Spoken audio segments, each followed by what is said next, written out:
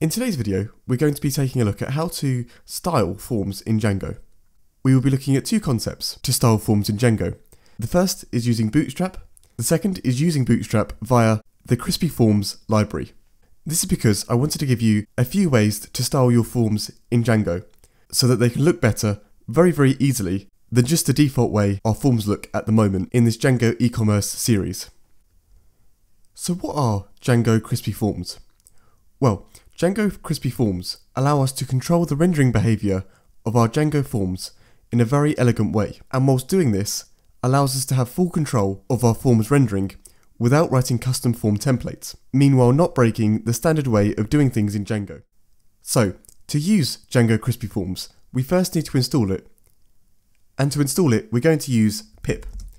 So we say pip install Django Crispy Forms. And this will install for us.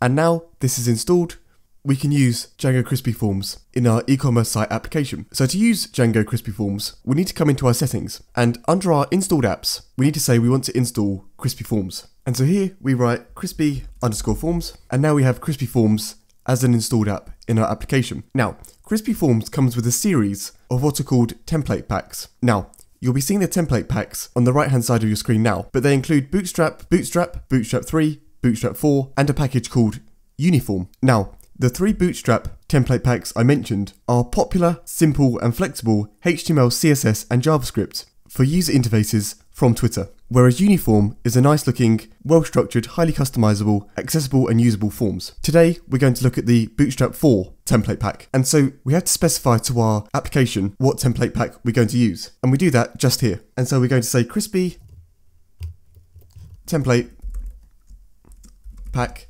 equals Bootstrap 4. So now we have told our application we are going to use Crispy Forms, and we've told the application what template pack we're going to use. So now if we were to run our application, we can see what our form currently looks like.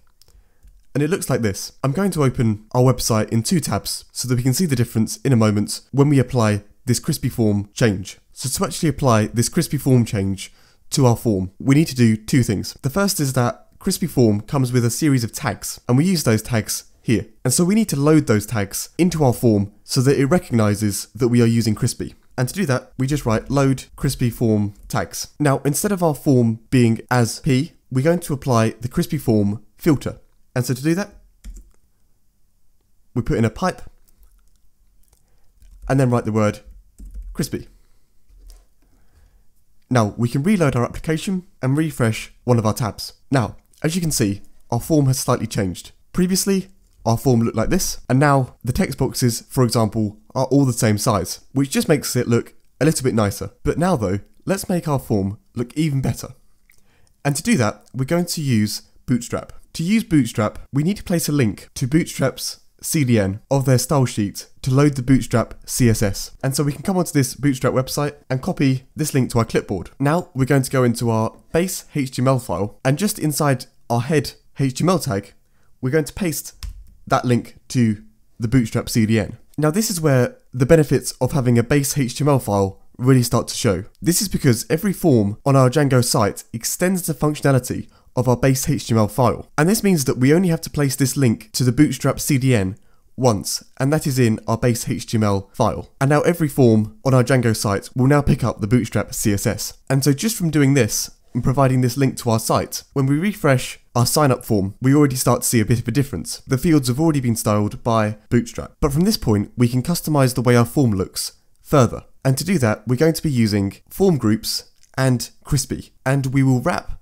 our form groups and our crispy fields inside form rows. So let's break down what form groups and form rows are. So from Django's site, we can see that a form row is a variation of our standard grid row that overrides the default column gutters for tighter and more compact layouts. And what these essentially allow us to do is to define rows of fields, as you see here, and then inside of each row we can define columns. So the first name and last name fields are in the same row, and then you can see they've defined a separate column for the first name and the last name field. And we're going to use those form rows in conjunction with form groups and form columns. And so you can see here, a form group is the easiest way to add some structure to forms. It provides us with a flexible class that encourages proper grouping of labels, controls, optional help text, and form validation messaging, like we have in our form at the moment. By default, it applies some CSS called margin bottom, but it also picks up some additional styling if it's needed. So we're going to use rows, form groups, and columns to give us some structure to our form and customize it the way we want. And then we will also use Crispy to customize our fields, and this will make our fields both look better and have greater functionality available to them. So let's try and implement these in our Django sign-up form. As we are using form rows and form groups and individually specifying each field,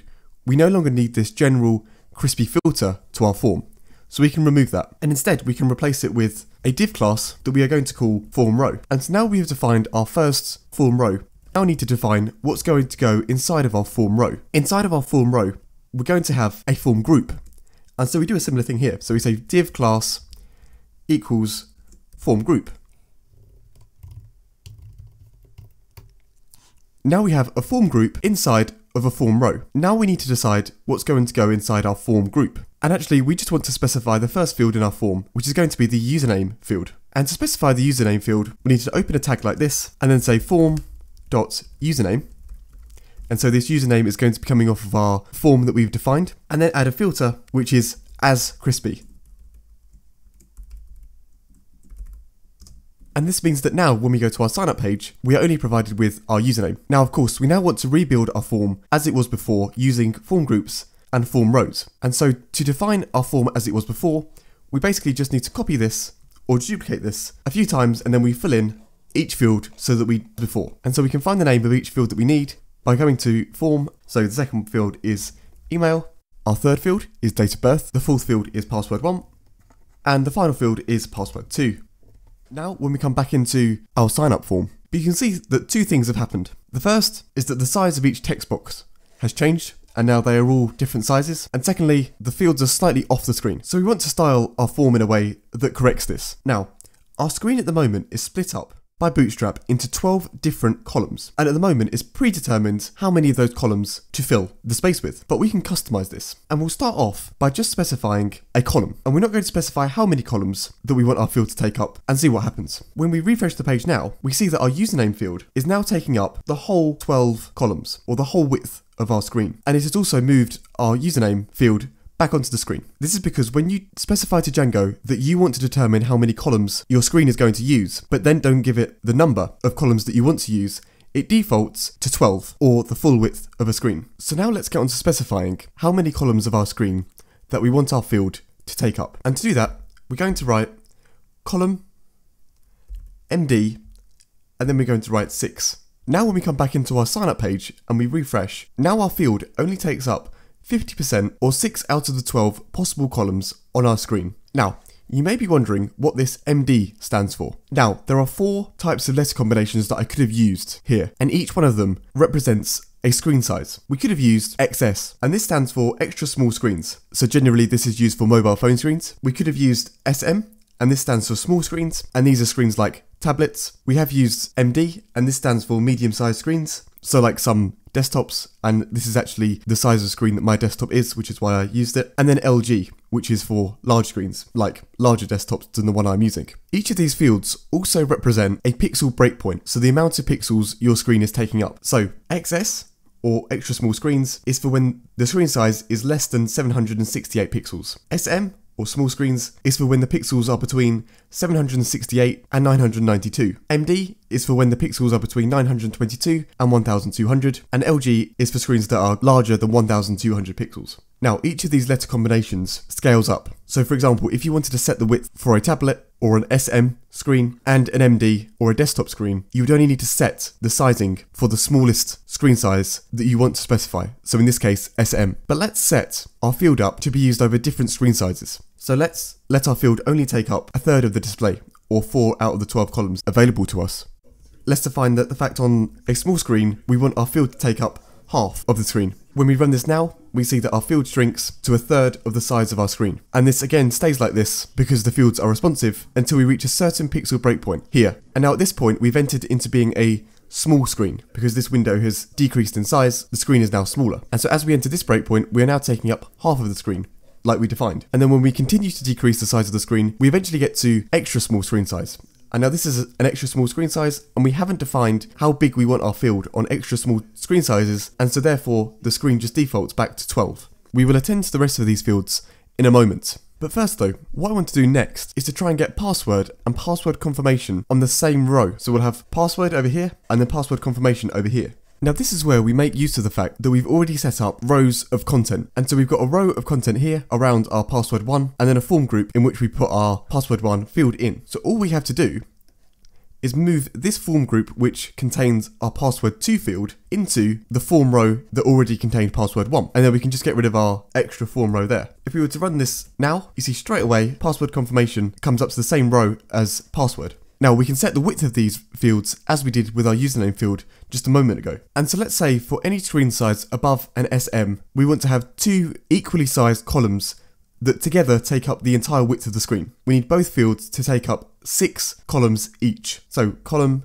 SM6 on the password 1 field, and then we'll copy that over to the password 2 field. When we run this now, we now have 2 equally sized fields that together take up the whole screen. Now let's clear up the other fields so that they are exactly the same size as our username field. And so we'll just copy our column sizing into all the other form groups that we haven't yet edited. And so when we refresh the page now, every field looks the same size up until password, at which point we have 2 equally sized fields both side by side. Now the final thing I want to do on this form is to change this sign up button. At the moment it looks very similar to it did before we added Bootstrap to our form, and so I want to make it look a bit nicer. Again here, Bootstrap can help us out as they have a class that will style our button for us. And so to pick that up, we just say class equals button and then button primary. And so when we refresh the page now, we now have a nicer looking button and all our fields have been styled the way we like them. And of course, by there being the word primary here, yes, there is a secondary button. And if we were to use that, we get this kind of button. So this would be useful, for example, in a form in which you have a cancel or confirm, for example. But we're going to leave our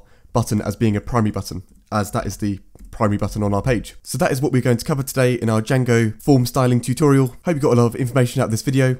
If you could drop a like on the video, be much appreciated, and subscribe if you're new. If you want to check out the rest of the videos in this Django for Beginners series, where we're currently building an e-commerce site using Django, feel free to check out the playlist. I'll link it in the description down below. Other than that, if you've got any questions, drop a comment down below and I'll get back to you. If not, have a great day.